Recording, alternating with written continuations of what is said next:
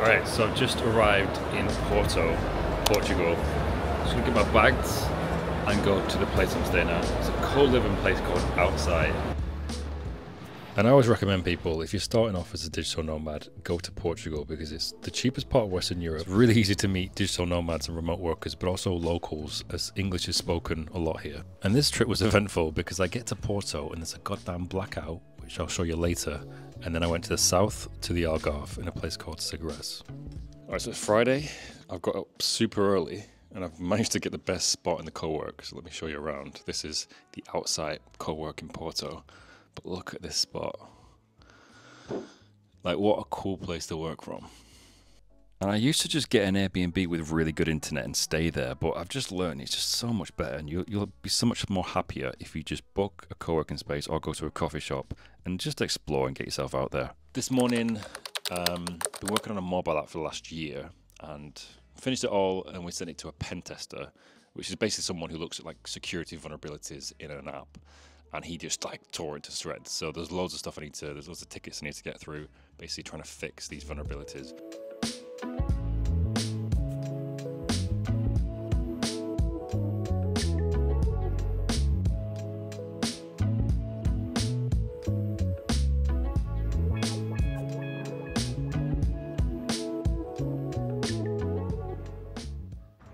And after work, tried to get out and explore a bit of Porto, and it's definitely becoming more popular now because Lisbon is getting very expensive accommodation-wise, so a lot of nomads are moving here. It's got some good wine spots by the river, but I do prefer Lisbon overall.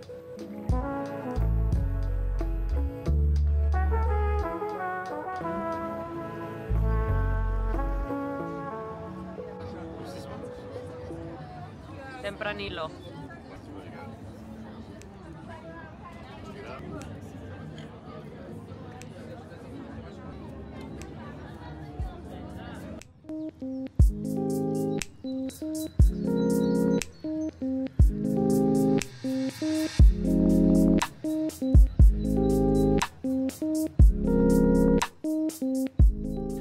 And this was the calm before the storm, because the next day there was these blackouts across the whole country and we had no cash. ATMs weren't working, and also you couldn't pay for anything in card. And we had no food, so this could have got really weird really quickly. And they thought it might be days till the power came back on. And even weird things like traffic lights weren't working. It's just a lesson to have cash on you all the time. And then it randomly came back on in the evening, so we're on this bridge when it came back on.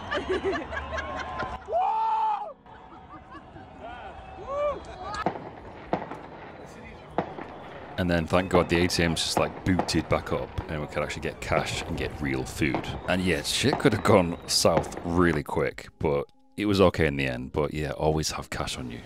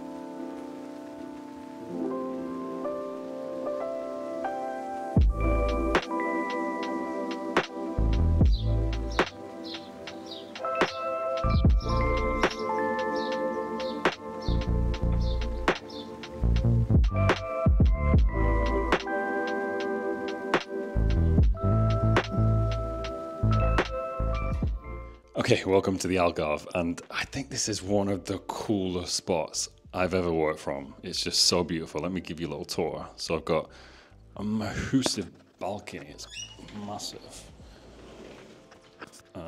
This is the work setup. That's my personal Mac. That's my work laptop. Headphones. Got the iPad as well. And it's just, this view has been so nice to look at. And after work as well, I've been running around here, so to these cliff tops here, and it's just, the views are so nice. and it had a pool as well and a co-work downstairs. And if you do want to stay here, I do have a code. It'll be in the description where you get $50 off your stay. So check that out if you want. And this was one of my favorite nomad spots I think I've ever been to, because I just slowed down so much. I run literally every day, and it's just a nice sleepy place to go and just to kind of like relax. So yeah, highly recommend it.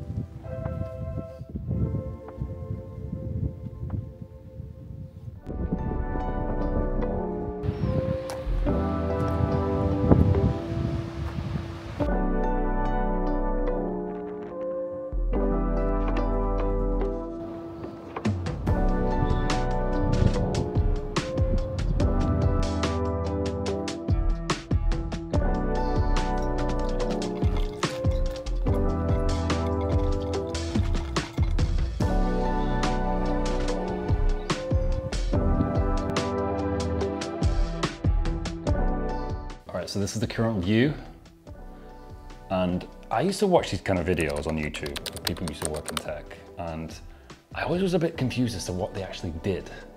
Like what they actually do, what kind of tasks do you get? So I'm gonna like talk you through a task I've been given this week and how I've solved it, all right?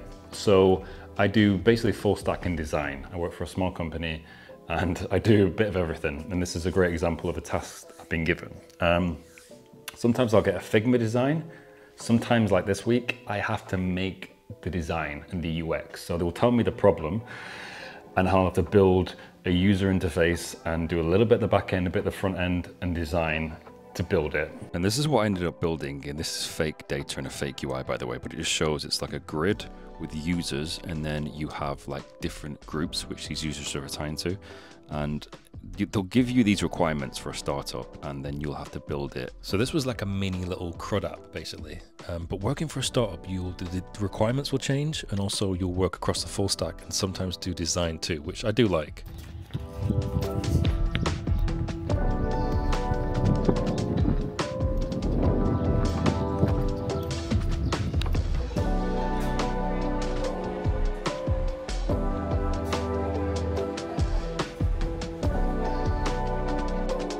Run from here